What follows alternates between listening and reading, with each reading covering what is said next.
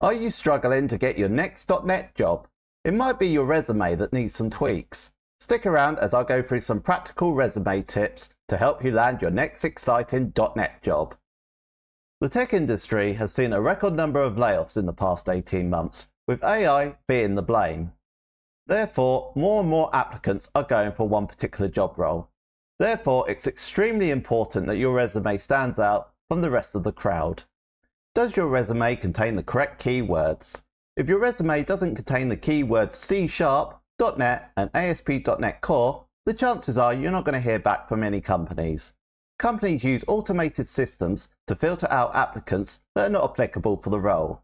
Think about it. If a company is after an ASP.NET Core web developer that has Entity Framework and SQL Server experience, they're going to be looking for those keywords in a resume. Do you have a bit of experience with PHP? Maybe you do a little bit of Angular in your current job role. It's good to show off your skills in a resume, but it runs the risk of confusing recruiters and hiring managers as to what job you actually want and what job you're actually qualified for. By including a list of all the technologies that you know, you run the risk of being contacted by recruiters for jobs that you don't want. So it's at this point where we need to think as to what our ideal job's going to be.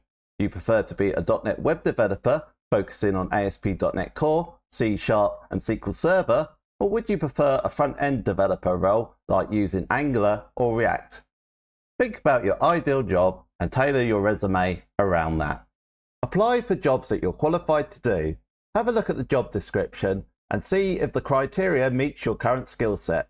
Even if you don't meet all the skill set, it still might be worth applying for the job. But just bear in mind that the more you can match your skill set to the job criteria, the more likely you're going to get an interview. So this is how I'd go through a job description and see if I'm actually qualified for the job. So I look at the skills and experience, I look at all of them and I've got experience in practically all of them. C#, ASP.NET, .NET 8, got experience in all of that. I think that's supposed to be ASP.NET Core. JavaScript, jQuery, JSON, I've got a fair bit of knowledge with JavaScript. Blazor, I've done 3 courses on LinkedIn, so I should know that. SQL Server, T-SQL, the list goes on. So this is practically a 100% match for me. So as long as the money was okay, I'd apply for this job. So if we have a look at this job description, they're after a .NET developer role. As part of the requirements, they want someone proficient in C#. Well, if you're a .NET developer, you're going to be proficient in C#, which I am. Experience as a front-end developer, they want experience in Vue.js, which I've never used. Experience with Bootstrap, know a little bit about. jQuery, it's a bit old school now. They want someone with experience with SQL and Entity Framework Core. I would tick the box for that. And a couple of other things I would tick, so MVC, object-oriented programming, etc. So most of the requirements tick the box, but the one that stands out is the front-end experience. And that makes me wonder whether it'd be worth me applying for this job, particularly as jQuery is quite old school now, and it's not something I particularly want to be working on. This job, they're after a senior full-stack developer.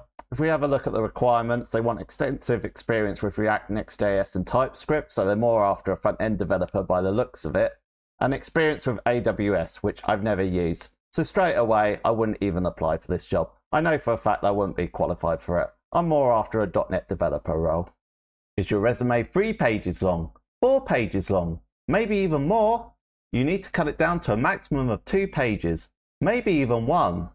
Companies are subjected to hundreds, maybe even thousands of resumes for a particular job role. Recruiters and hiring managers haven't got the time to go through massive essays to decide on whether you're a suitable candidate for a role. So you need to cut it down, and here are some tips on how to do that. If you're applying for a job, the chances are you're going to have to fill in personal information, like your email address and your mobile number. So ask yourself if that information is needed on a resume as well. Do you like to play 10-pin bowling at the weekend? Maybe your favourite pizza is pepperoni. That's all very well and good, but it doesn't need to go on a resume. So that sort of irrelevant information doesn't need to be included. Do you have a cleaning job on the side? Maybe you like to fix cars in your spare time. That's all very well and good, but it's unrelated to a .NET web developer role. And therefore, if you're applying for a role like that, it doesn't need to be included in your resume. If you've been in the industry a long time, or you've been jumping between jobs every 2 to 3 years, you might be encouraged to put every single detail of those jobs onto your resume. But we're limited to 2 pages. Therefore, we need to think about the relevant information that we can put onto our resume for the role that we're applying for. If you work with Classic ASP and a Microsoft Access database between 2006 and 2007, that isn't particularly going to be relevant for applying for a .NET developer role in today's market. We're all hard-working, organised and passionate in our current job, but these are just buzzwords that bloat a resume and are not really backed up by actions. If you're lucky enough to get a job interview, you can show off your personal traits in an interview, but for a resume, it's not really needed and can be removed. Ask yourself if education is worth adding to your resume. If you've got a computing degree and you're looking for your first job, then possibly. But if you got that degree 15 years ago, or you've got a degree in English and maths, that's not going to be relevant to a .NET web developer role these days. Recruiters and hiring managers are more interested in your work experience than your education, and therefore think to yourself whether you need to add the education to your resume. Think about the layout of your resume. Is there too much white space? Is the font too big? Have a look to see where you can reduce white space and reduce the length of your resume. Have you uploaded your resume to any job sites like Indeed and LinkedIn? By doing that, recruiters can have a look at your resume and recommend any suitable jobs that they think you might be qualified for. And you can even share your resume in a LinkedIn post. So in LinkedIn, I can create a post. I can click on this plus icon. I click on the add a document icon, choose a file and upload my resume from my machine. Give it a title, my resume. Press done. Then I can share my thoughts and then create a post and share my resume with my followers. Just a word of caution when sharing your resume. If your resume is well written and you qualify for a number of the vacant job roles that are out there, you might find that you're overwhelmed by the number of recruiters that contact you. This has personally happened to me, and it's particularly important if you're in a current job and you don't want your current employer to know what you're up to. Do you have a blog? Maybe you upload videos to YouTube, or maybe you're working on a side project that could easily be uploaded to GitHub. If you have little to no experience in the industry, this is particularly important. You're going to have to show off your skills in the resume. Recruiters and hiring managers are under extreme pressure to get the right candidate to fulfill the role. Therefore, it's extremely important to show off your skills in a resume. Different companies are looking for different skills. One company might prefer you to work on web APIs with SQL Server, whilst another company might prefer you to work on Blazor. It's best to have a look at the job description and tailor your resume as to the job description, and I would change the resume for every job that you apply for and tweak it towards the job description. Even with these changes, there's still going to be companies that you'll never hear back from, and this could be for many reasons.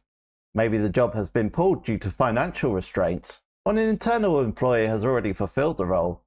Maybe you're not actually suitable for the job role, or maybe there's just too many candidates for that particular role. Don't get too disheartened and don't put all your eggs in one basket.